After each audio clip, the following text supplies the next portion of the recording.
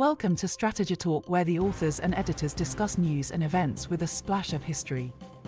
Our host today is Dan Masterson. Joining him is Jim Dunnigan, well-known military author and the Dean of Wargaming. Also, joining today's show is columnist and author retired Colonel Austin Bay. Welcome, Austin and Jim. End of the year, time to talk about what's been going on during the year and sort of wrap things up before we start the new year. Jim, what was the obvious? I guess the obvious top story is the Hamas attack. Is that right? Well, yes and no. It was spectacular, especially from the viewpoint of the Palestinians. But its long-term impact, the Hamas has been losing the forces it mustered, as it were, in Gaza, and now they're slowly being eliminated. They got no place to go. Some of them made it to the West Bank, where the Israelis are, tracking them down and killing them. Nobody surrenders. Israel is doing the same thing in Gaza, which is a little more difficult because the Hamas has a lot of civilians to hide behind, which they do energetically and unapologetically. They call the dead civilians involuntary martyrs to the cause. That's been a favorite phrase with Islamic terrorists, for over a decade. And I think something like 20,000 Palestinians have died so far in Gaza because of the fight against Hamas. Hamas has taken losses. They've lost some senior leaders. I think Israel is starting to flood the tunnels. They want to get their hostages out, but they're getting no proof of life, as it were, from Hamas. So for all they know, the hostages are already gone. It's a sad choice. They either have to choose: do we wait, and let Hamas, get away, or prepare for another attack, or do we go after them? It's grim, and but in the grand scope of things, that's not much. The big deal was in Ukraine. That is a near-peer war. Two relatively equal forces going after one another. Now, NATO is supplying the Ukrainians, but the Ukrainians are doing the fighting. The Ukrainians, they prefer to have manpower from, NATO, but they'll take all the weapons they can get. And they've been doing, quite well with them. They're basically waging a counteroffensive. Although NATO and especially the United States have dialed down on the equipment they're sending them. If the United States is noted for anything, it's bad timing. But what are you going to do? Democracy, as Churchill pointed out, is the worst form of government, except for all the others. And we're seeing that in action because the Russians are having bigger problems in that their economy is starting to weaken dramatically. And the Putin, the latter-day Stalin, is saying, tough it up. He basically believes, with some justification, that Russians do best when they're under the most duress. But the problem here is Russia is not being attacked. Russia is the attacker, and that is becoming a little more embarrassing. In fact, there was at the end of the year, Putin is in the custom of having a how should I put it, an open house, on the net, visually, and he basically allows people to pop in on the periphery around him with questions which aren't screened. Big mistake. And most of them were critical of the way Putin was handling things, especially the war in Ukraine. Because, again, as a lot of Russians point out, in Ukraine, the Russians are the Nazis. I mean, they're the ones invading. Everybody talks about World War II and the Germans, the Nazis invading Russia. Well, now it's Russia invading Ukraine under the auspices of putting Ukraine back into Russia, which the Ukrainians are resisting, and they're fighting the Russian Nazis. So, it goes round and round. and eventually the chickens come home to roost, which is happening with Russia. Putin, I don't know what he's going to do. He's not making much progress economically or militarily, and propaganda-wise, he took a real beating in this latest, town hall, as it were, when Russians were given a chance to come right out and say what they thought. They didn't think what he wanted them to think. So, that's not going to end well. I think the Ukrainians will eventually prevail, despite the, how should I put it, the weak-hearted, the weak-hearted support of NATO, which is now, they're bickering among themselves. The Germans, I'll give them credit. The Germans pointed out publicly in their parliament that they are next in line. I mean, the Poles are there. The Poles agree. The Poles and the Germans, believe it or not, are talking about some kind of military alliance where you'd have German troops stationed in Poland. Whoever think that would happen? And just to discourage the Russians. The Baltic states the same way. In fact, they're all already rounding up their Russian-speaking minorities and double-checking for their loyalty. I don't know how well that's going to work out, but the Baltic states, especially I think it's Estonia, has a problem where they have a major minority. I think it's about 20% of the population is Russian. And as far as I know, those Russians have proven very loyal in the past. They do not want to be ruled by Russians. They see what's happening. A lot of them have, family on the other side in Russia, and they communicate by the internet and what have you, or visit, and they realize that it's much better in the Baltic states under Western rules than it is in Russia under Vladimir Putin's rules. So it's the same old story. We've got ourselves a mess. It's difficult to get out of, but I think eventually they will. I mean, what Putin basically has said that he can keep this war going on indefinitely. He'll just keep fighting and keep fighting and keep fighting until the West tires of supporting Ukraine and allows it to be swallowed up by Russia. Now, I kind of doubt that that's going to happen, because when things get that desperate, that's when NATO gets reasonable and said, hey, we better do something. Gee, why didn't we think of this before? And it goes back and forth. Ukraine wants to win their territory back. About 70% of their territory is still occupied by Russia. And that's the thing that's going to take the most effort.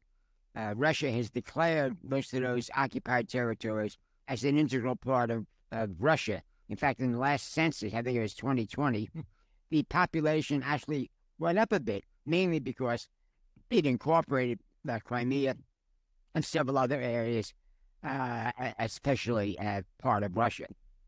So it's going to take a while. Russia says they're not going to stop, but, they're eventually going to literally run out of gas because they haven't got an unlimited supply of economic necessities for the population or weapons. Russians are already putting most of their economic capabilities into producing more weapons.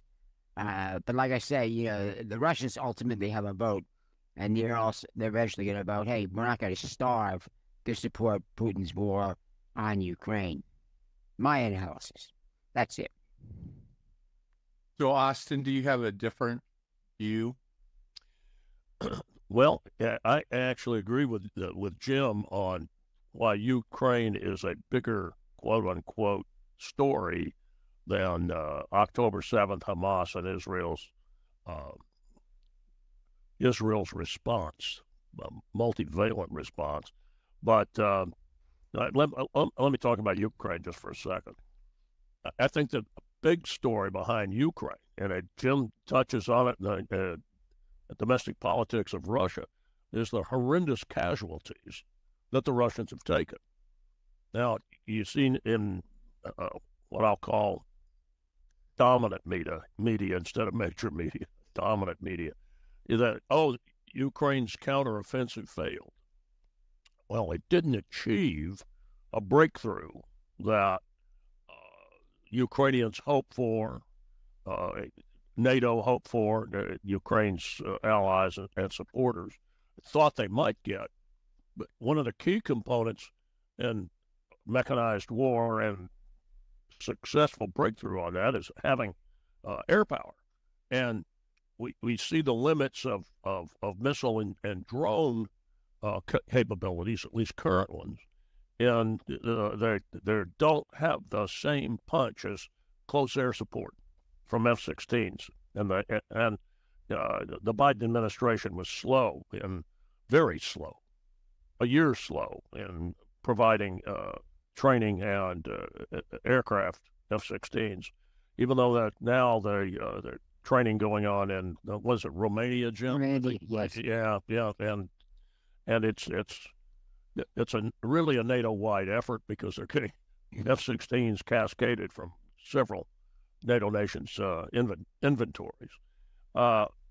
So tied into this of the so-called stalemate, it's not a stalemate when you're killing as many of the enemy as the Ukrainians are. Now they're taking casualties, and they're smaller, but they're still, with maybe a small minority, they're still a nation in arms. And Russia, Jim was talking about that flop of Vlad's online chit-chat.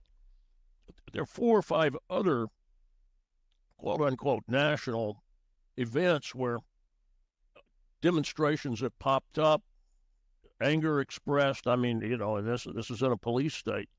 One of them including a absolute rupture of the torrent, I suppose, would be better, of scorn for some of these end-of-the-year parties in upscale oligarch Moscow. Now, they sound small, but they're so wealthy. They're making the classic mistakes of the ultra-rich showing off, and because of the porosity of information, enough people know about it, like tens of millions of Russians know about it, and they resent it. And they're being asked, as Jim said, by Putin to, we're under duress. We got to fight, and then hold it. We're not defending Mother Russia. Oh, Jim covered that, and this is a war in Europe between two near peers is a huge, big, dominating story. Let's go back now to Israel-Hamas war. Now, the shock of that attack was extraordinary. You expect the Israeli security to be absolutely one of the best on the planet, and it usually is, but you let your guard down and look what Hamas is. So this is a big story if it were properly presented, and you had honest major media. I'll say it there. Is Hamas reveals itself to be they don't want peace. They don't want a two-state solution. They want genocide of Israelis is what they want. Between the river and the sea, that's what they want. That's gone. Their appeal is if they're the oppressed and Israel the oppressor. It's not gone among the propagandists and the multiculturalists in the United States and Europe that believe that crap. You've also seen Iran, and I think it was always implied, but they've triggered it, use of their proxies for multiple front warfare. Hezbollah and also shooting in Iraq, threats towards Bahrain. That doesn't get much coverage, but I've been looking at it, stirring trouble in Bahrain because it's got a large, I think predominantly Shia Muslim ruled by Sunni elites, and the Houthis they're fighting their war in the Red Sea, Bab al-Mandab, the choke points of Straits of Hormuz, which is right by Iran. It's a Persian Gulf going into the Arabian Sea, and then and the Houthis are Shia rebels in Yemen. Yeah, they are. They're Shia. They're another Shia. Well, and Hezbollah is overwhelmingly Shia. That's part of the Iran's Shia Crescent strategy that they talk about. Well, you've seen it revealed. And what is jaw-dropping is U.S. forces' reluctance or orders not to shoot back, taking no concussion casualties is what we've heard, and shooting down in the Red Sea Houthi drones and missiles. They're $30,000, $20,000, $50,000 missiles being shot down by $2 million U.S. missiles, but they're taking them down. But the thing is, they ought to be offensive and going after the the Houthi shooters. I said it right, actually, Iranian, because they're Al-Quds force, Iranian Special Forces officers overseeing the Houthi missile offensive. So, Iran's pulled the trigger. What have they gotten for it? Well, they've revealed it. Also, we, NATO, because the French are operating down there as well as the British and the Israelis, got a lot of intelligence out of this. The one thing we should have done and should be doing now is definitely knocking out those Houthi launch sites. And you have 2 carrier groups over there in the Middle East to do it, but you also have U.S. assets in other places and other NATO assets to go after the Houthis, and should be going after the Iranian proxies in Syria and Iraq. And those I know can be hit from NATO bases. Who knows what Erdogan is going to do in Turkey, but he has no truck with the Iranian proxies either. And there are also NATO rights to use bases. You can deny other NATO nations the right to use a base that is a NATO base on sovereign political issues. But on this one, you're looking at a low-level shooting war where one of your key allies is being targeted. I'm saying U.S. being targeted. So I mean, I can see what I've described very loosely here is how you carry out this kind of offensive mission that I say we should be doing. And yeah, there'll still be some shooters that survive it, but they're going to lose, especially in Yemen. They're going to lose all their stockpiles that they've got, the Iranians have spent so much time and effort smuggling into Yemen. Who knows whether we could use Saudi bases, but it might be able to strike them. That's another option. But we really don't need Saudi air bases to take them out. So, Dan, you were looking at big stories of the year. One to me is, first of all, I'm primarily say it's a U.S. problem. Well, failure to get the Ukrainians high-performance aircraft to support their ground forces. I know the Russians have great anti-aircraft missile capabilities, but what I'm looking at is using those air to pump up your offensive operations. That's a failure, and then the failure by /US/NATO to take out Iranian proxy shooters that are shooting at U.S. forces or NATO forces. Those are big stories.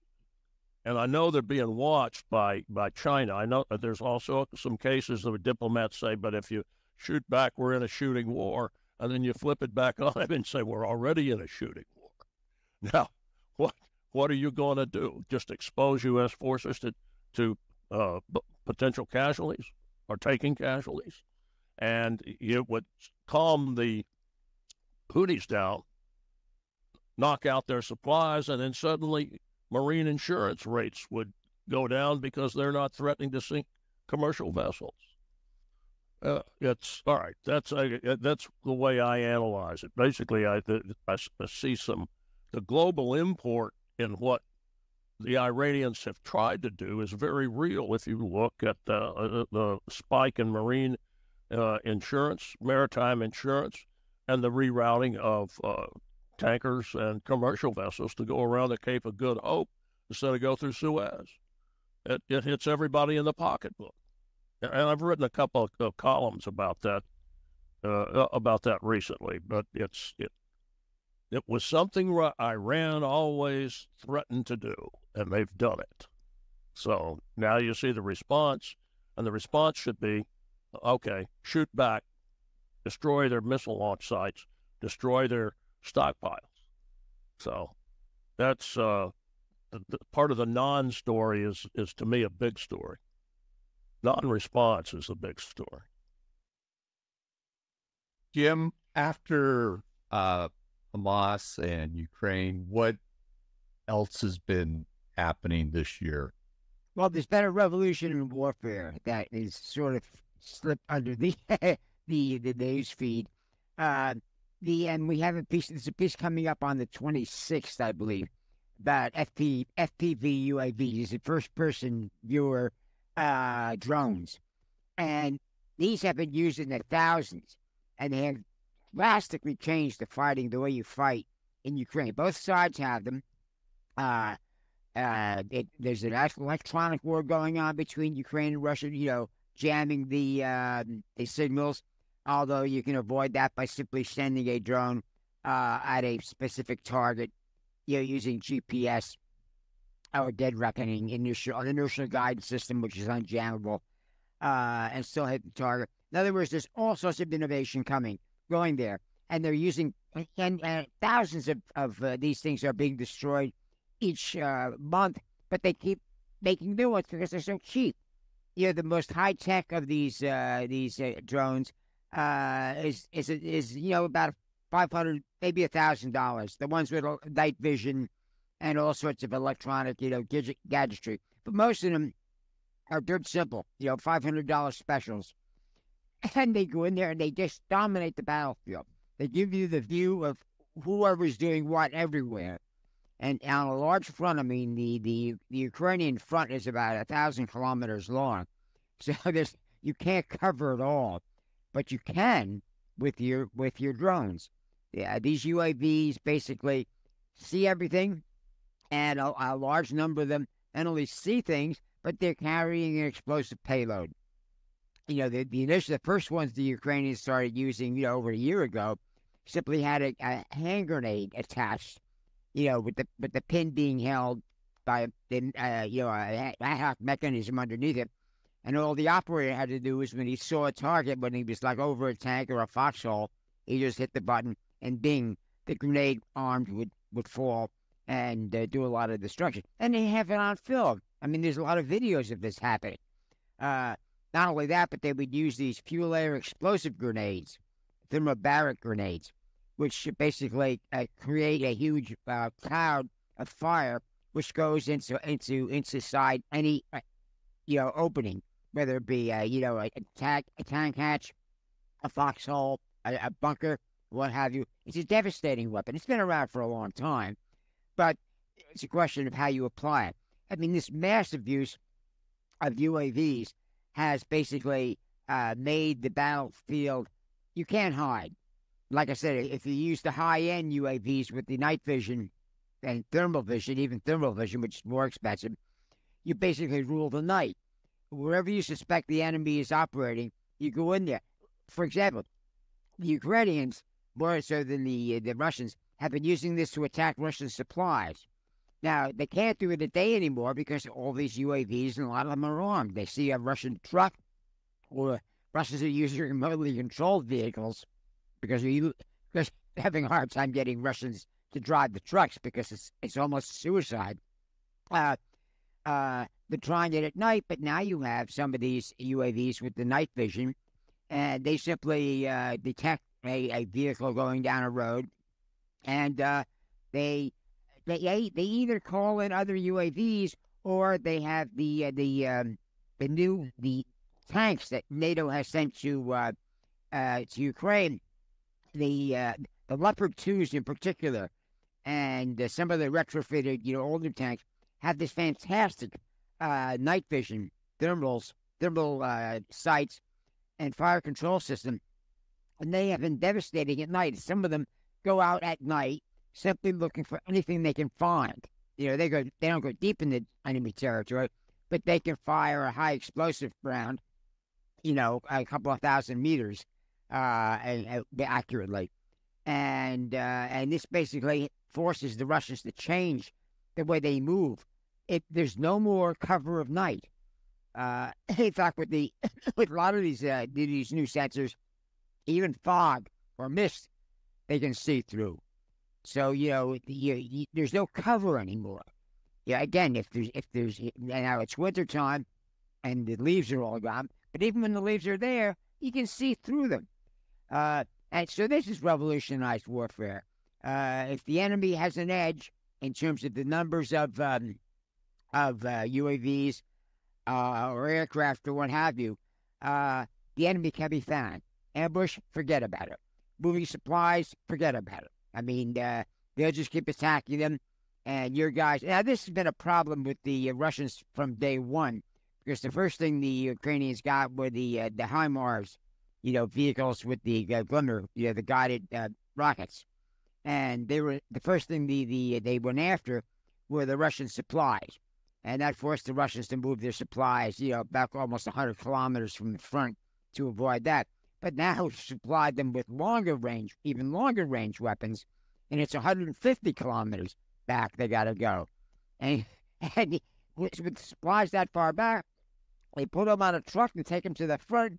They got to run the gauntlet of all these drones, out looking for a target.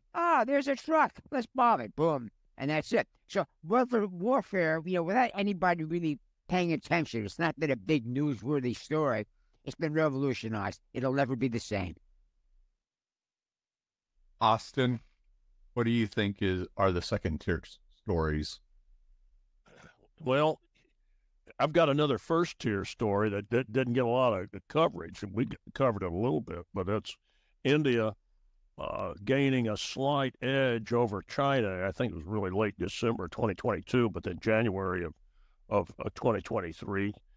Getting an intelligence edge on one of China's attempts to try to nudge a road a little deeper into quote-unquote disputed territory. But if you look at if this were being handled in an international court, I think India would win on where the border is. But the Indians got the jump on the Chinese, and the Chinese were absolutely flabbergasted. Small story, but also the repercussions are, China wants to bully, not very good at doing it with India, but all of its smaller neighbors, in these bilateral confrontations that they do it to Vietnam, they do it to the Philippines, in some ways try to do it to Taiwan, and even try to do it to Japan. But India is a problem for Beijing because it is a huge land front, and the Indian Army is no pushover. It's actually had more combat experience than the People's Liberation Army. And it has some of the coverage that Jim's had on India is just, if I may say so, fabulous, because he gets into how corruption's eaten out the Indian Army combat power and how they training issues and the like, but it's still an immense and immensely powerful force, and in some cases a successfully modernized force. Not throughout, but they've got some interesting weapons that they're already fielding and could be fielding soon. That's not something that breaks through. It would break through. With headlines if they went to war again. If the 1962 Sino-Indian War went super hot again, because it's not over. It's another one of these frozen wars, and of course the joke about that war is it's frozen because it's up in the Himalayas. But that happened, and it had repercussions with the Chinese and the Indians. Indians knew what they'd done. So that doesn't have the cachet of Ukraine and Israel Hamas doesn't have the attention, but it definitely happened. Oh, I remember one thing I was going to say when Jim was talking about the Germans having a base in Poland. Within the last 2 weeks, Germany and Lithuania had been asking for the Germans for this, agreed to have a permanently stationed German army force, Bundeswehr force, on Lithuanian soil. Now, I'm not sure what it's going to be, but it most likely, I mean, it's a quote-unquote defensive. It'd be a mechanized infantry units of some type with artillery and the like. But heavens, German, as Jim was saying, can you believe a German force permanently stationed in Poland? Well, you're having one permanently stationed in Lithuania.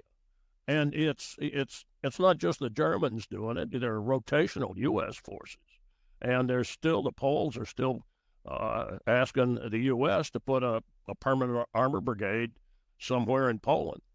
No, they're wanting us as tripwires, but they're forward deployed, and you get the tripwire effect, but then the Russians, they can't go through the Ukrainians. What are they going to do when they run into U.S., French, and German forces that are with a fully modernized equipment? And another story, this isn't new to 2023, but it really presents the Russians with a problem. And it's given the information porosity, it has domestic repercussions within Russia. All the Finns, the Grand Duchy of Finland, isn't that what the Tsar called it, Jim, or something like that? It's not a Grand Duchy. What it is, it's a NATO ally, and it's a very heavily armed, though small, NATO nation now. Well, I don't mean it's not small in size, but in terms of population. But every single one of them are fighters. I mean, they've got a good slug of women in their militia and reserve groups, just like the Israelis. It's a tough nut to crack, and it's now they just signed within the last month a new agreement specifically with the United States on training, intelligence sharing, logistical help, and the like. And you want to go to war again? The lesson I hope, I'm kind of moving out of our subject on this, is that the Russians topple Putin and get a leader that just wants to concentrate on making Russia wealthy instead of going around trying to rebuild the Tsar's empire. Many pieces of the empire are aware that they're far better off dealing with Western Europe and having a Western European governmental model. And it's the Tsar, the dictator model that Putin follows is a loser. Jim, do you have anything else before we wrap it up? No, that's basically it. I mean, there's been change. We've covered those, and we'll see more of those changes play out in 2024. Austin? I think that's an excellent summary, and I think somebody's going to say, "Why didn't you add this? Why didn't you add that?" Well, I think we hit the significant points. Yeah. Okay.